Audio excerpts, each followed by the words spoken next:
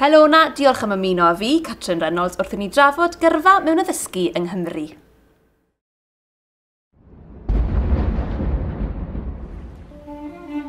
Y bythynod a'r tai, y pentrefi a'r trefi, y strydoedd a'r cymunedau, dyma ein tir cyffredin.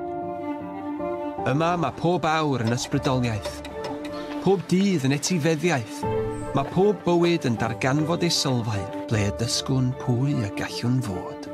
Yr ysgol, lle creuwyd Cymru, lle cydiodd enillwyr Grand Slam yn y bêl, lle camodd artistiaid, cantorion, actorion ac athronwyr Cymru ar lwyfan am y tro cyntaf i ddisgleirio, i weld y byd trwy lygaid newydd, i greu gwrthdaro gronynau hadron. Mae 4 o Gymru wedi ennill gwobr Nobel ac mae rhywun yn rhywle yn breuddwydio am ennill y 5ed. Ac felly mae'n bryd i adael ein marc, i ddatgan taw dyma gychwyn ein taith. Mae'n amser dangos i'r byd yr hyn a wyr Cymru, mor gadarn y medrwn sefyll, mor dal y medrwn dyfu, bod gen i'm syniadau a sgiliau i'w rhannu. Gall yr hyn a'n harweiniodd ni yma ein harwain ni i'r entrychion. Pa weledigaeth y greiwn? I ble yr hed ein hechelgais, ni sy'n llunio'r byd, yn creu'r dyfodol. Ni yw Tîm Cymru.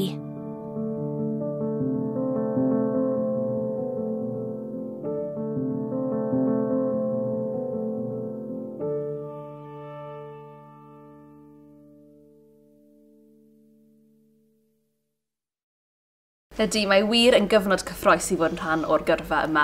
Dwi methu aros i ffindio mas mwy, ond cyn i ni wneud hynny yn y stiwdio heddi, mae gennym ni Addysgu, croeso ato ni a Nerys Ffôn. Diolch galon chi am ymuno gyda ni heddiw. Felly, gadewch chi ni ddechrau trwy ofyn pam wnaethoch chi ddewis dysgu, neu ddechrau gyda chi Nerys, pam dysgu te?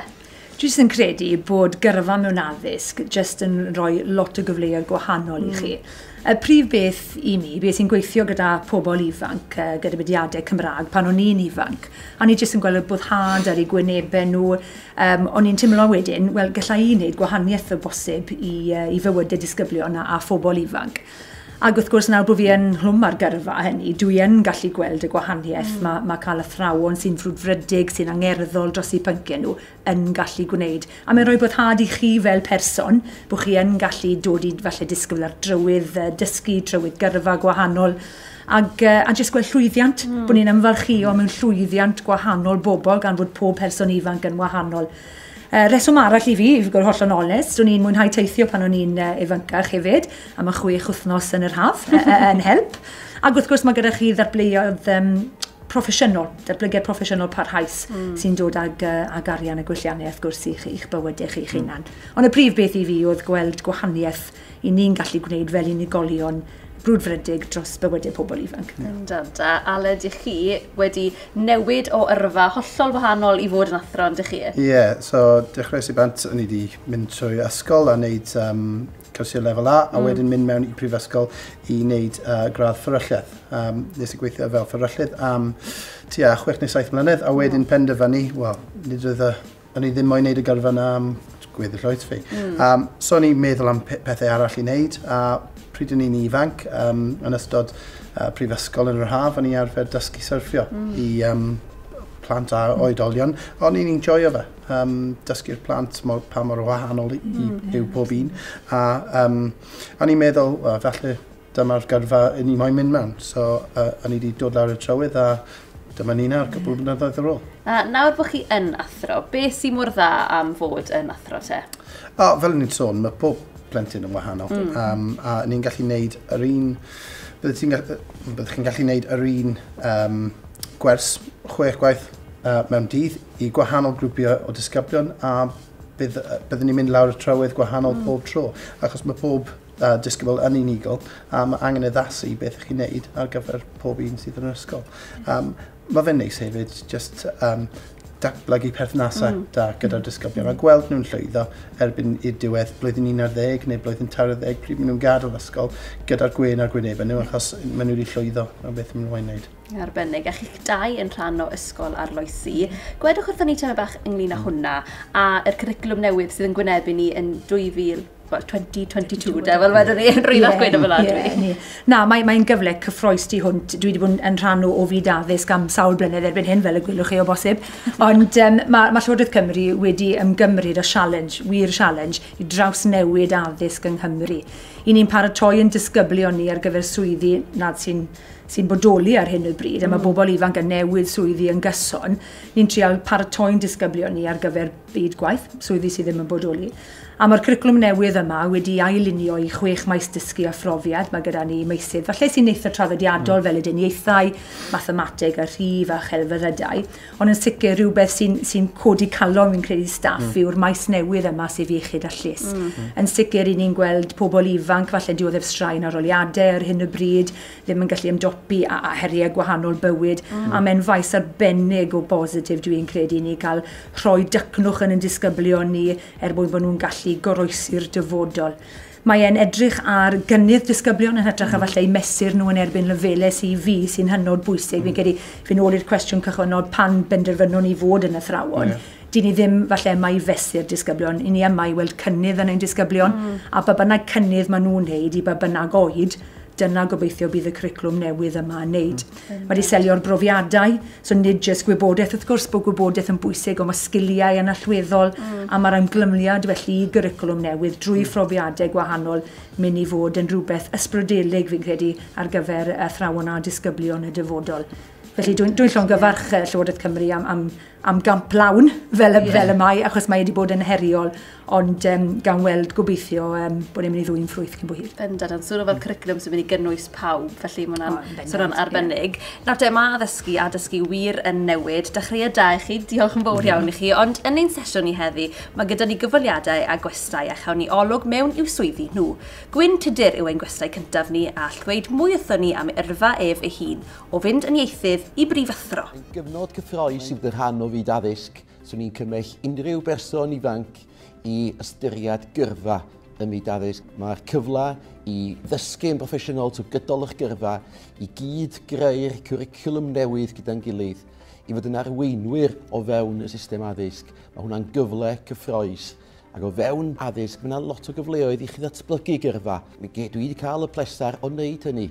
Nes i gychwyn cyn dechrau dysgu fel cyfieithydd mewn 2 ysgol, a sylwi a gallwn ni gael mwy o ddylanwad o fod yn athro, hyfforddi wedyn fel athro a gychwyn yng ngyrfa fel athro Cymraeg yn un ysgolion Cymraeg y de, mewn adran fyrlymus ifanc oedd yn mentro a datblygu bryd hynny yn arweinydd fel athro. Datblygu wedyn i fod yn bennaeth ym adran y Gymraeg yn Ysgol Syrhyw yn Gaernarfon, datblygu'n bennaeth cynorthwyol, yn ddirprwy bennaeth a bellach ers 7 mlynedd yn bennaeth Ysgol Tryfan ym Mangor. Mae yna gymaint o gyfleoedd, mae yna heria yn y swydd, ond mae yna gymaint o bleser i'w chael hefyd. Mae yna bwyslais o fewn y proffesiwn ar ddatblygu pobl, ar ddysgu proffesiynol, a mae yna gefnogaeth. Mae lot o sôn bod yna bwysau yn y proffesiwn, ond yn sicr mae yna gefnogaeth a chydweithio mawr o fewn addysgu. Mae yna gefnogaeth i chi yn eich blynyddoedd cynnar fel athrawon newydd gymhwyso. Mae yna ddatblygiad gyrfa wedyn, cefnogaeth i arweinwyr newydd, i ddarpar beneithiad ac yn y blaen. Trwy gydol y broses, mae yna gefnogaeth a chydweithio effeithiol yn y broses. Mae yna bwyslais bellach ar lesiant staff, a mae hynny'n bwysig o fewn addysgu. Pe bawn ni'n rhoi cyngor unrhyw un sy'n cychwyn ar yrfa mewn addysgu, so ni'n dweud mwynhewch gwmni plant. Mae di athrawon fwynhau cwmni plant, mwynhau mentro, mwynhau arloesi, mwynhau gwneud gwahaniaeth. Diolch yn fawr iawn i chi fyna, Mr Tudur. Felly mae amrywiaeth o opsiynau ar gael i'w darganfod, hyfforddi a derbyn cyflogaeth wrth fod yn athro, ond ys lot o opsiynau gwahanol. Wel, mae lot o pobl, mae'r cefnogaeth tu ôl i pawb pryd maen nhw'n dod trwyddo. So, pryd i chi yn prifysgol, mae'r cefnogaeth yna o'r prifysgol a mentoriad o fewn yr ysgol. A pryd mae fe'n dod yn hwyrach, pryd i ni'n gweithio fel athrawon. Mae dyn ni'r cyfle i wneud gwahanol bethau, enghraifft datblygiad proffesiynol parhaus, ble mae dyn ni gwers ychwanegol pob pethefnos nawr i gweithio fel partneriad i datblygu'n hunan yn proffesiynol. So, naill ai ni'n gallu dewis rhywbeth i ni'n gryf a ceisio newid un cwricwlwm lu o fewn yr ysgol mwyn ymyrryd ar peth yma a ceisio gwella ansawdd y dysgu yn y dyfodol neu dewis rhywbeth ni ddim efallai yn yn hyderus yn wneud. A felly ceisio gwella ein sut ni'n wneud o fewn, a sut ni'n datblygu hwnna o fewn yn gwersi. So felly digon o gyfleoedd yn fyna i ddatblygu fel chi'n gweud, a hefyd soniodd Gwyn am bwysigrwydd cefnogaeth gyfredol a dysgu proffesiynol. Felly beth mae hwn yn meddwl i chi fel athrawon neu i rai athrawon newydd bydd mewn i'r swydd? Ie, mae'n golygu bod yna'n amlwg mae safonau, mae rhaid cyrraedd pan i chi yn gymhwyso i fod yn athrawon, ond fel oedd Aled yn dweud, mae gyda chi'r cefnogaeth ar ei cyfer hynny.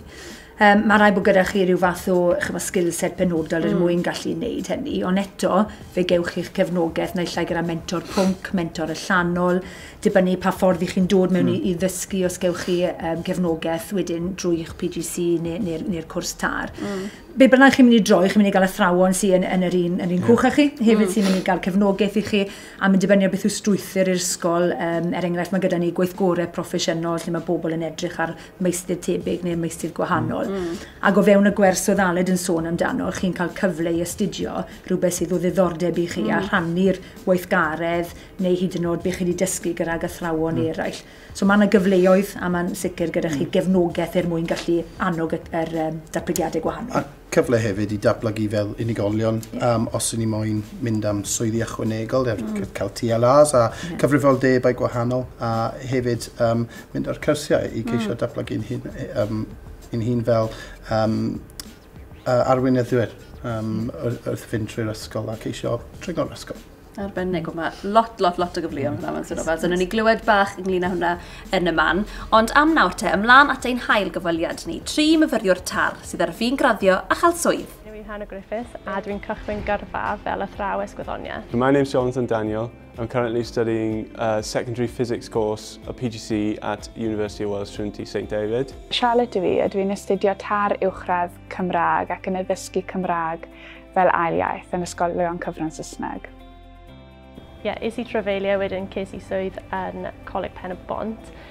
Fi'n nabod rhywun sydd yn gweithio yn barod a dwedodd bod y swydd wedi dod lan, felly es i am y swydd. Pan o'n i'n ystod yn y dosbarthiadau yma, a ni'n gweld y strategaethau dysgu a ffordd mae'r athrawon yn dysgu oedd diddordeb dy fi wedyn i fynd ymhellach. Yn cael ei hysbysebu i ddod yn athrawes yn enwedig y Gymraeg. So I think I'd like to be much more enthusiastic than my teachers were. Dysgu i fi oherwydd i fi wedi cael gymaint o brofiadau da plant a i fi jyst yn dwlu fod yn yr amgylchydd addysg. Felly o'n i jyst moyn cael gwyddoniaeth a addysg mewn un lle, so dysgu oedd i fi te. Mae her i gael athrawon mewn i ddysgu yn enwedig y Gymraeg, nawr i'r amser i ddod mewn i addysg. Mae'r cwricwlwm yn newid, ni'n mynd i cael cwricwlwm newydd, a ni'n gallu cael nifer o bynciau i ateb un cwestiwn. O'n i'n ffodus iawn i gael swydd yn lleol, ble yn y Gymraeg mae'r cyfleoedd yna i fod yn gallu cael swyddi mwy lleol. Felly dwi ond yn teithio 15 munud i gyrraedd yr ysgol yn hytrach na goffod teithio bant am waith. There's an immense opportunity for people entering the teaching profession, especially for physics and in more general science teachers. Rydych chi'n cael taliadau ar gyfer safon eich gradd chi cyn i chi ddod i wneud cwrs tar. A felly yn ffodus iawn, os ych chi'n penderfynu o ddysgu tar Cymraeg yn y pwnc na, mae arian yn gallu dod ynglwm gyda'r cwrs.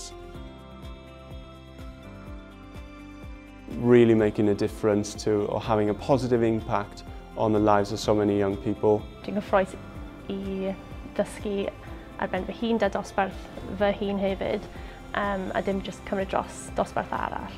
It's about inspiring that next generation of people, of young learners, who will eventually be ready to enter a successful workforce. Rydych wir yn cael teimlad o rhywbeth ar ôl. Chi'n cael rhywbeth nôl o addysgu, trwy rhoi rhywbeth i'r plentyn, rydych wir yn cael teimlad hyfryd nôl o helpu a rhoi cymorth i nhw. Arbennig, wel mae'n wych iawn i glywed nhw'n siarad am wneud eu hyfforddiant addysgu drwy gyfrwng y Gymraeg.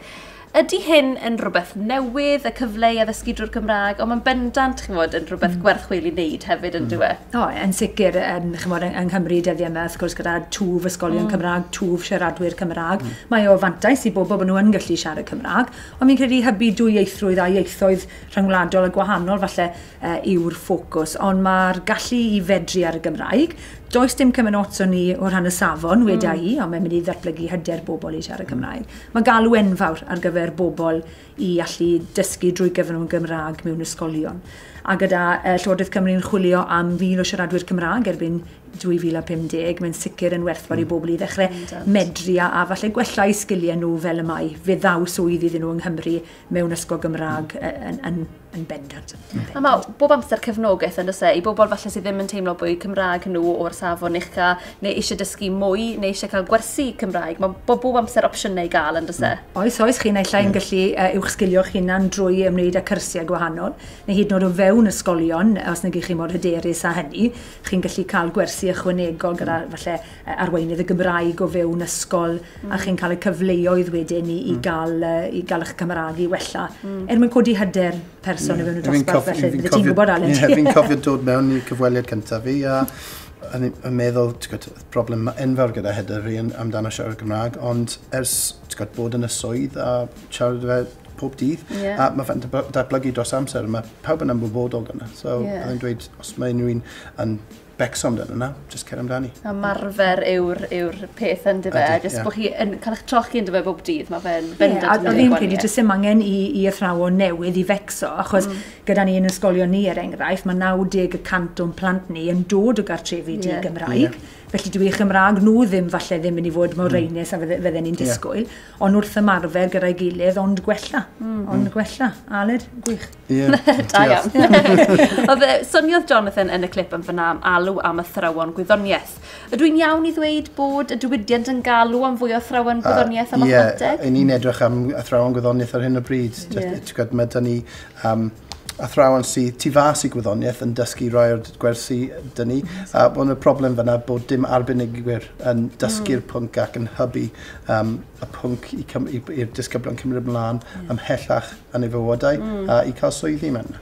So mae angen i ni cael yr arbenigwyr mewn mwyn cael y diddordeb lan yn y pwnc ac yn gallu dysgu fe i'r safon eich a posib. Bendant, a fel chi wedi profi mewn ffordd, yn dyfe, yn arbenigwr mewn maes, a wedyn troi at ddysgu, a'n gallu defnyddio'ch profiad fel ni. Ie, a fi'n hoff iawn o defnyddio profiadau tu fas i'r ysgol, o gweithio fel fforyllydd, yn dod mewn i fe yn enwedig i cyrsiau tygau a safon uwch, ble fi'n gallu cymryd beth fi'n gwybod amdano meddygyniaeth, a roi cysylltu i fe gyda y pethau mewn cemeg.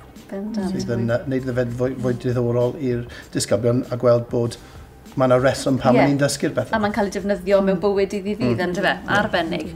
Wel, nawr ydyn ni, chi wedi bod yn gyrru eich cwestiynau ato ni. Diolch yn fawr i chi am rheini. Felly, gadewch chi ni ateb ychydig ohono nhw i chi nawr. Pam wnaethoch chi ddewis a ddysgu? Fi'n credu bod ni wedi cyfro hwn, ond gallwch chi falle weid mewn brawddeg wrthon ni'r rheswm, a wir rheswm pam wnaethoch chi i addysgu. Gwneud gwahaniaeth wedau. Os bydd rhaid fi ddewis rhywbeth, y gallu wneud gwahaniaeth. Nid i bawb, nid i bob un, ond hwnna really nath ysgogi fi fynd mewn i'r gyrfa. A gweld mwynhad y disgyblion drwy ddysgu ac wrth gwrs drwy cael beth maen nhw'n heiddi wrth nhw weithio'n galed. O, ni ddim yn gwybod beth i wneud yn ôl wneud fferyllaeth, so o'n i'n cofio y dysgu'r syrffio, a ni wedi dod mewn y fe gyda'r diddordeb o, hybu'r disgyblion i wneud y gorau ffordd yna. Bennig iawn. Fi'n credu bod yn ni amser am un gwestiwn fach arall am nawr. Beth sydd yn gwneud athro da? Mae angen fod yn ffrwdfrydig. Dangos tyfu bach o amynedd, fi'n credu, ond gallu datblygu'r perthnasau da rhwng yr athro o'r disgyblion. Dyna beth sydd yn codi hyder ac mae fe'n dangos i'r disgyblion bod nhw'n gallu dysgu o fewn dosbarth, ble dyn nhw ddim yn cael ei sgrechen ato a bethau fel yna, i ni'n dod rhyw fath o arweinwyr i'r disgyblion i ceisio gwella a beth maen nhw'n moyn wneud yn y dyfodol. Bendant, beth ydych chi'n just fi'n credu bod yn drefnus a bod yn rôl model lle mae'r plant yn gallu chi'n gwybod edrych lan i chi. Os i ni'n darllen meddwl, am amser ni yn ysgol falle oedd rhyw athro ysbrydelig yna oedd yn gallu enni'n diddordeb yno ni. Ond bod yn drefnus, bod yn barod i weithio wedi yn y blynyddoedd cyntaf, a mae hwnna hefyd yn dod gyda rhyw fath o gefnogaeth ac cydnabyddiaeth ariannol wrth i chi fynd trwyddo ar ysgol sy'n wastad yn helpu. Wedi gyda gwyddoniaeth Aled yn dyfech chi'n cael falle gwell gwyll cyllid wrth i chi astudio gwyddoniaeth yn y Gymraeg yn bendant. O'ch chi'n sôn am athro ysbrydoledig fyna, falle mae'n siŵr bod chi'ch dau yn athro yn ysbrydoledig iawn i'ch disgyblion, ond a oedd falle hwnna'n reswm tu ôl i chi'n mynd mewn i dysgu hefyd? Fi'n cofio bod yn ysgol, a fi'n cofio nifer o athrawon oedd yn, o'n i'n gallu dweud, maen nhw'n athrawes da. Doedd dim un penodol, ond oedd nifer yn rhoi'r cyfleoedd a yn rhoi lan ei amser ei hun mwyn gweld i ni llwyddo. A dyna beth yn ni'n meddwl. So, pryd yn ni'n dod i fod yn athro, ni'n meddwl fi mae'n bod yn athro fel yna. Bendant. Oedd fi'n athrawes, oedd yn dysgu lot am Gymru, a'n hetifeddiaeth ni, a'n hiaith ni, a'n hanes ni. A oedd hwnna fi'n gyda di ysbrydoli hynnianiaeth yn hunan, chi'n gwybod, ac yn dilyn hynny athrawes hanes oedd i fe benderfynus i, just drwy mwynhad o ddim mwy ag unrhyw beth.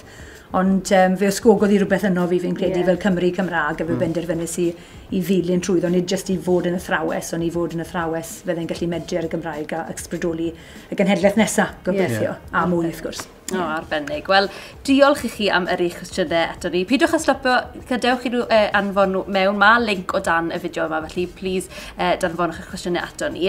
Ymlaen â ni te at ein trydydd cyfweliad gyda Rachel Thomas, a gadewch chi ni ffindio sut daeth hi o fod yn gynorthwyydd addysgu i ddirprwy brif athrawes. Started working as a teaching assistant, and quite quickly I realised that I wanted to do more and to become a teacher. So that's what influenced me really, was actually working in a school environment. So I was able to start a degree course that was part funded by the school, which enabled me to gain the skills from my role as a teaching assistant and transfer it into the degree course. I did that part-time whilst working, so there was a lot of commitment in the evenings. However, I was passionate to do this because it benefited my circumstances. I was still able to earn money whilst training. So my pathway into teaching was quite unique because I didn't go to university and then become a teacher. I was actually working as a teaching assistant whilst completing my degree course part-time, which I feel enabled me to gain so much more experience when I actually qualified as a teacher, as opposed to being in university and then into teaching. I became a classroom teacher, then I went on to become the additional learning needs coordinator within the school, and currently I am now the assistant head teacher with the responsibility of pastoral care and well-being. I still teach, even though it's not a massive amount, but I think because you're working with children, nothing shocks you, nothing surprises you. You just laugh, you know, you have such a good time with the pupils, and yeah, just every day is different, and it is really rewarding when you see pupils that you've taught and they're now working, got their own careers, they come back into school. You know, it's really rewarding then. I think if you want a career that is going to inspire other people, if you want to be a good influence on others and give something back to the community, then teaching is definitely for you. And also the personal benefits you get from teaching, the salary, competitive salary and pension is outstanding, and it is a lifelong career, and every day is different in teaching. Diolch yn fawr i Rachel fyna am y cibolwg hwnnw. Beth welon ni gyda Rachel yw nad oes angen hyfforddiant addysgu i ddechrau eich gyrfa o fewn y proffesiwn. Nawr te, o ran hyn, pa fath o llwybrau dysgu sydd ar gael o fewn y proffesiwn? A wrth i chi ddechrau addysgu? Wel, mae yna cwpl o ffordd gwahanol yn ni'n gallu mynd mewn. Mae dyn ni myfyrwyr yn yr ysgol ar hyn o bryd sydd wedi dod trwy yn neud PGC, sy'n mynd trwy'r prifysgol ac yn dysgu y ffordd o sut ni'n gosod mas gwersi a sut edrych mewn i'r dysgu ac addysgu. Ond hefyd, so maen nhw'n cymryd tro yn dod mewn i ysgolion newydd i ceisio ymarfer beth maen nhw'n gwybod. Nes i mynd trwy y llwybr GTP, so ar ôl fi gorffen prifysgol, a ni wedi penderfynu dysgu pwnc oedd da fi arbenigedd mewn. A des i mewn ar y dydd cyntaf, a oedd yn disgwyl i fi dysgu 2 gwers yn syth ar y dydd cyntaf. A o'n i ddim yn gwybod beth i wneud yn syth, ond mae fe'n datblygu dros amser, a chi'n cael y cefnogaeth bant o'r mentoriaid o'r prifysgol, ac o'r athrawon eraill sydd wedi bod trwy'r un peth wrth ni'n mynd trwy ddo, a mae hwnna'n gallu datblygu hyder a sut i'n neud y swydd. A wedyn, unwaith i chi yn y swydd yma wedyn, mae'r siawns am ddatblygiad o fewn y swydd yna o fod yn athro yn, fel sonion ni gyda Rachel fyna, yn mynd o fod yn gweithio yn y dosbarth i nawr, i fod yn ddirprwy brif athrawes. Mae hwnna'n anhygoel yn dweud, dangos bod cyfleoedd i gael. Mae yna wastad gyfleoedd o fewn unrhyw ysgol ac ar draws ysgolion. Chi'n dechrau fel athrawes newydd gymwyso, athro newydd gymwyso.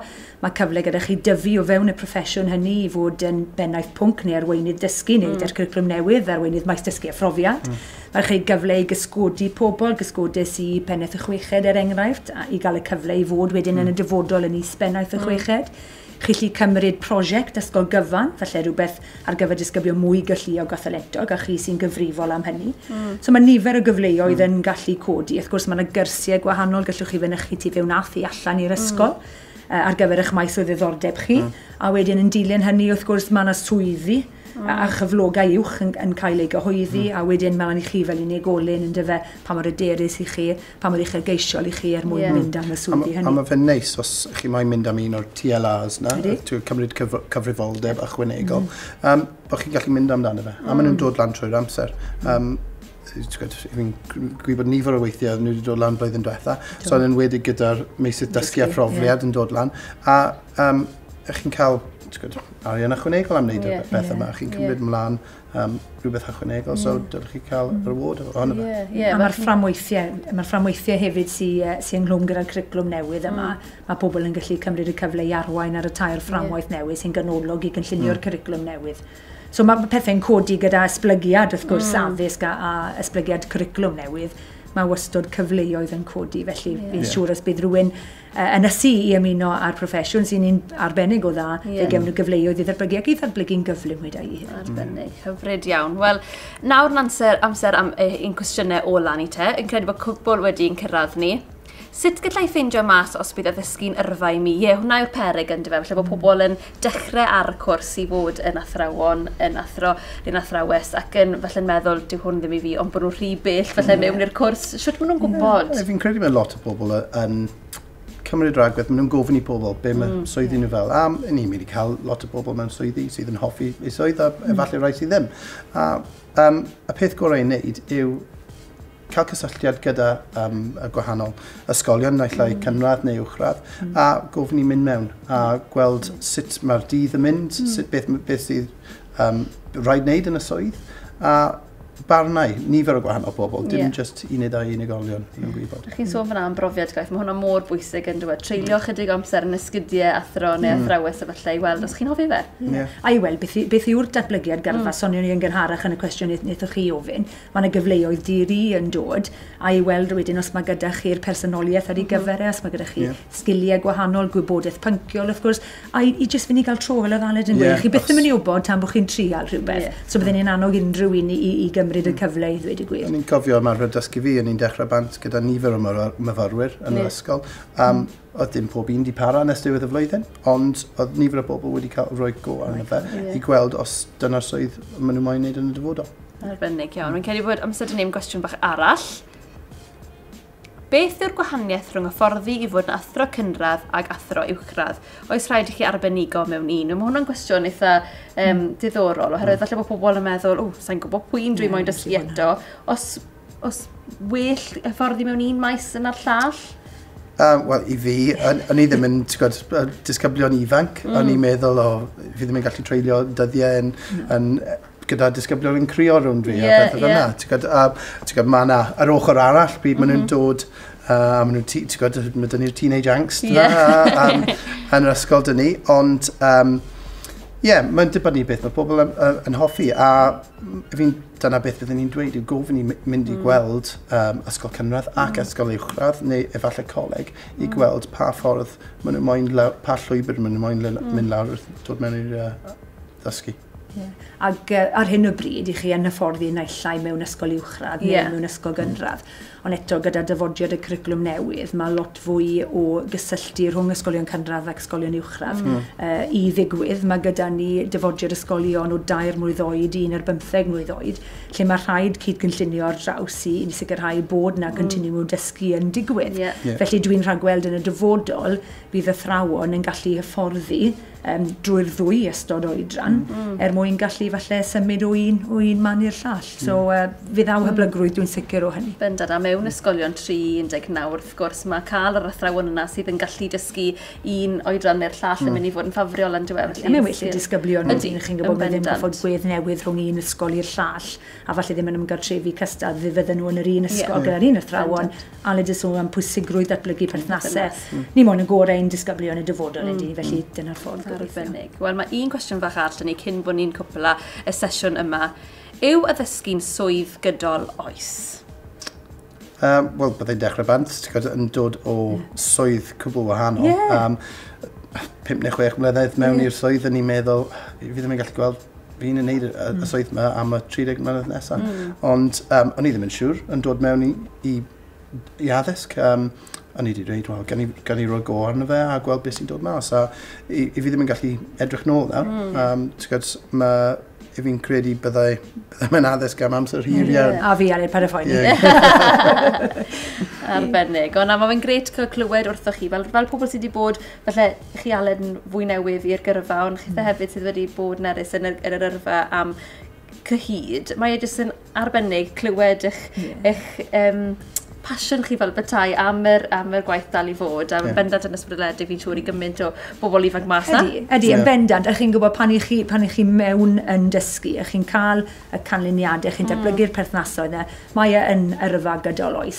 Chyma mae'n opsiwn, wrth gwrs fel unrhyw beth mwyn gallu newid neu symud, ond mae cymaint o gyfleoedd, mae yna datblygiadau gwahanol, a unwaith i chi fi'n credu wedi ymgartrefu yna, fe fyddwch chi yn penderfynu aros a gweithio gyda phobl ifanc y dyfodol yn sicr. Arbennig. Wel, diolch yn fawr iawn i chi. Adborth ardderchog yn fyna. Fi wedi dysgu cymaint, fi'n gwybod yn barod, felly fi'n siŵr bod pawb arall wedi hefyd. Jyst rhag ofn i chi bod chi ddal angen mwy o berswad, sy'n credu fyddwch chi, ond rhag ofn eich bod chi angen mwy o berswad i fanteisio ar yrfa anghygol yma. Dyma wybodaeth am brofiadau athrawon. We are asking pupils to be ambitious and capable learners and to be resilient.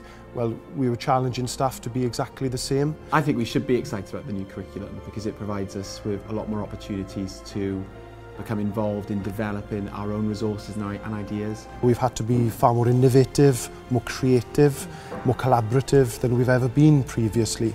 You know, Welsh Government and senior leadership here have given us a kind of enough trust to let us start to develop activities and tasks and projects that are a lot more engaging and exciting. Along with the children learning new things, we are too, and I think that's really important as a staff. You know, we're asking these children to do quite scary things and ambitious things sometimes, and I think if you've got staff that are willing, then, you know, and it's good for children to see that you're learning as well. Society is evolving at a rate, and so we should respond to that as well. There's lots of group work and lots of things linked together, which makes sense. Therefore, if in school you link them together, to help contribute to your later life. It almost doesn't matter what waits for us at GCSE or even A-level.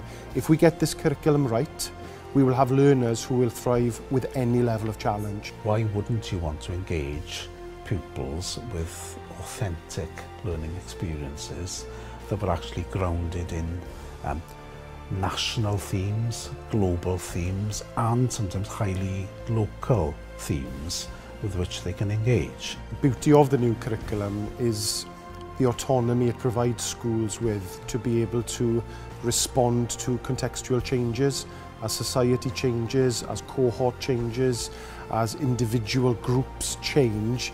You have the flexibility to adapt to those changes and create learning experiences bespoke to the needs of those learners. To have my own space where I can implement a teaching strategy. Really making a difference to or having a positive impact on the lives of so many young people. You feel a bit of achievement when you help a child do better and get the grades that they want and see them succeed. If you're young, passionate, feel that you want to influence the next generation of learners in Wales, go for it. Become a teacher. Yn anffodus te, dyma'n sesiwn ni yn dod i ben. Am ragor o wybodaeth am y cwricwlwm ewch chi, gwefan llwybrau.cymru, mae addysg yn newid, ac i ddod o hyd i fwy ar sut gallwch chi gael yrfa mewn addysgu, ewch chi darganfodaddysgu.cymru, ffyrdd i ddechrau ar addysgu, neu ewch chi tudalennau Facebook darganfod addysgu, neu Twitter @addysgu Cymru. A chofiwch, mae gwefan Gyrfa Cymru a fwy o wybodaeth a chyngor defnyddiol iawn hefyd. Dilynwch ni ar Twitter neu hoffwch ni ar Facebook am y newyddion diweddara. Be welwn i chi'n fuan, diolch yn fawr i chi.